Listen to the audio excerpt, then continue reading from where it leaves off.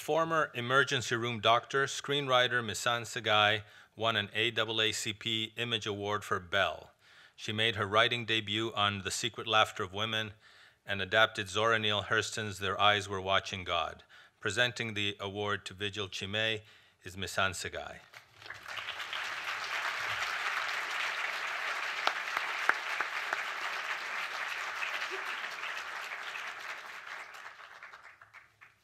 Good evening. We've spoken a lot about what makes a Nicholl Fellowship finalist. I think you might as well ask what makes a writer. What do we look for? There's talent and an authentic voice, and I can't deny my pride in having this Nigerian subject dealt with by a Nigerian writer. There's craft, there's practice, and there's experience. But what sets these scripts apart for me is courage, the courage of a writer. From the outset, we writers are subject to so much received wisdom, being told what kinds of stories sell, what characters we need to make it watchable, what kind of actors will be cast in order to make the script bankable, what will sell overseas. Over and over again, we are invited to limit ourselves with this received wisdom. It takes a writer to say no, to listen to the received wisdom with respect, and yet in the end, go your own way, because this is the story you want to tell. Vigil Chime is courageous, because she did just that. Born in Nigeria, her parents emigrated to the United States, and she was brought up in Houston. Living in New York, she now works as a school teacher. Conventional wisdom says that all of us want to send our children here to school. After all, there are people who want to build walls to keep us out. There are so many of us. And yet Vigil sent her son from New York back to Nigeria to school. I asked her why. She said, I wanted a place for him where a black boy is seen as a king.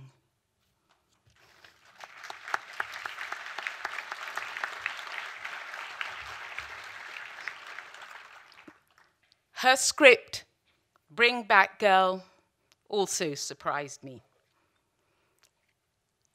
Every time this script came to a fork in the road, it didn't just take the road less traveled. It left the road altogether and made its way across country. I honestly didn't know where it would end up, but I was never lost, never afraid, because Vigil is a great storyteller. She's always in command of her narrative, always in command of her characters. Her heroine is a Chibok girl, but Vigil took the courageous decision to make her one who got away. And at first I wasn't sure about this. She's then trafficked as a child bride, and then the script becomes a rip-roaring action story of a father looking for his daughter. But at last, I understand the importance of the courage and the authentic voice. Because in telling the story of the girl that got away, she ends up telling us everything about the girls that are still missing. They have no greater advocate. An African writer, a beautiful script, a courageous writer, my countryman, Vigil Chime.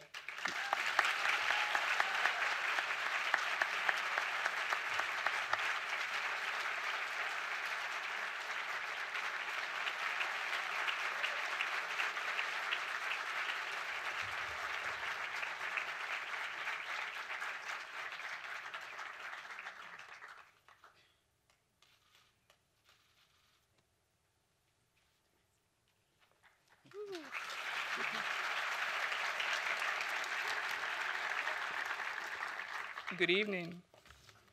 Do I sound calm? I'm not at all. To make matters worse, I'm standing not next to one celebrity, but four. Wow. Well, I'm going to try not to embarrass myself or my country. I begin my thanks to Miss Sagay herself. Indeed, it is the greatest thrill as a Nigerian to be introduced by another Nigerian, British though she may be. What are the odds?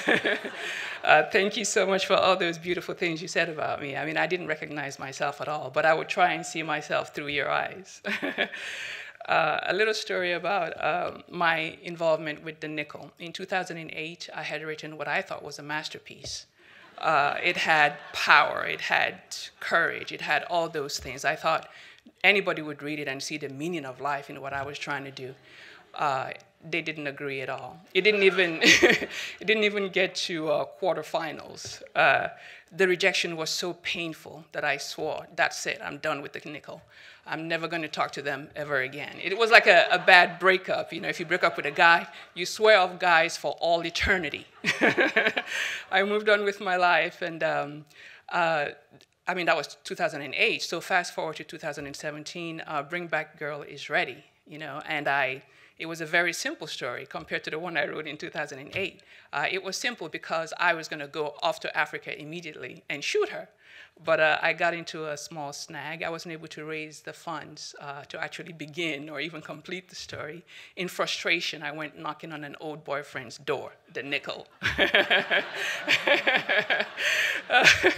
I said, well, here I am back again. I know I swore, but I can't just leave her sitting there.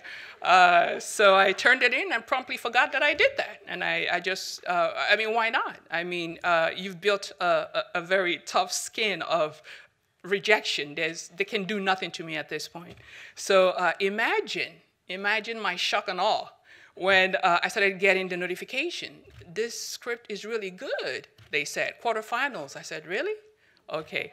By semifinal. Seriously? I actually went back and read the script to be sure, what are they talking about? I was like, really, this one?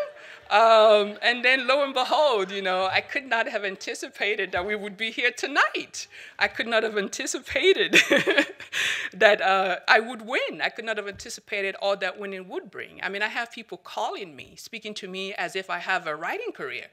And nor could I have foreseen that my words, those words are being spoken by Mr. Vaughn, by Miss Mbatha Raw, by Mr. Santoro, and by Miss Deutsche. Had I known that my words would come out of your mouths, literally, I would have agonized more over the dialogue. I would have struggled to make them more profound and eloquent.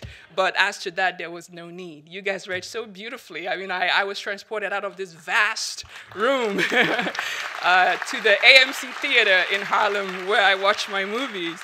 Thank you so much for taking the time out of your very busy lives to honor us with your craft. Now, I want to give a gratitude to my family. There are 3 in the audience. My brother, Ken, who bought a new outfit for this evening. I call this guy all the time. What do you think would happen here? No, don't do that. Do not do that. So he's my story guru. My son here, 16-year-old Jidobi, he is my true work in progress. When he learned that mom won, he's like, I knew you, this is your year. You've been writing since I was born, which is true. But he later, I figured out why he was saying that. He asked me, so, how much of the prize do I get? You forget that your entire room and board for life you owe me, bro. My auntie is here from Connecticut. Let me tell you what this woman did. Upon learning that I had won, she took it upon herself to call family. She said, our Vigil has won a very important award. And they said, what kind of award? She said, it's so important, it's like she won the Oscar. The person screamed and called somebody else, substituted the word like the Oscar for.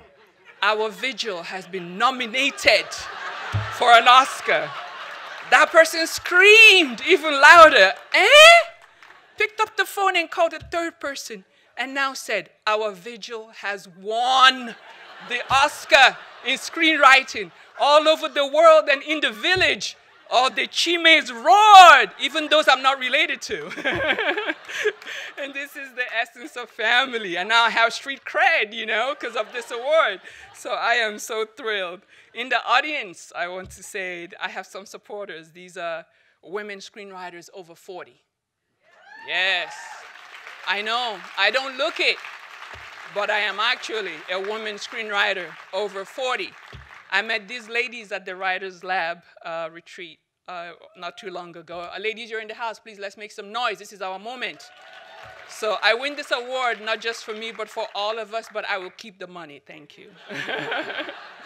And finally, the greatest thanks I reserve to the Academy. I mean, I have to. I can't leave the stage without saying thank you to the Academy, to Don and G. Nicholl, who saw the need and the vision to create this fellowship in 1986-85. To the army of readers who were able to indeed whittle 7,000 entries into 10, to the committee that did have a spirited, from what I hear, discussion to choose from that 10 the 5. They put this entire week together and this evening, and that's not all. Consider that they paid for my flight from New York to here. Consider that they put me in a plush hotel on Beverly Hills. Consider that they gave me a stipend to cover the expenses for this week, and this is not to mention the prize itself. Through it all, the team has been exceptional in their support. I mean, they're asking me, is it Vigil or Vigil? Is it Chime or Chime? Is it Bubaka or Bubaka? I mean, who does this? Who does this? People who want to make sure that this evening goes well. You are the greatest champion and committee of writers anywhere. And in short, tonight, this entire experience has made me feel truly as if I did win the Oscar. So thank you, thank you, thank you.